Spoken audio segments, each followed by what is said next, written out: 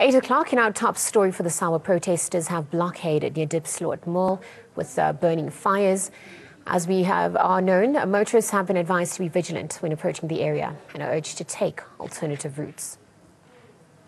Apparently their problem is they have not been paid for 4 months.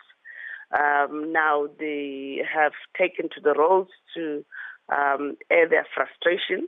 Metro Police are on scene to try and make sure of the safety of the road users as people are making their way to work. And William Nicol being a very busy road, we will try and engage with these workers so that we can be able to move them from the road and move the debris of the burning tires so that the road can be used, and get somebody from the company or anybody to come and talk to them. But earlier they had a voice that they would rather have the mayor to come and talk to them.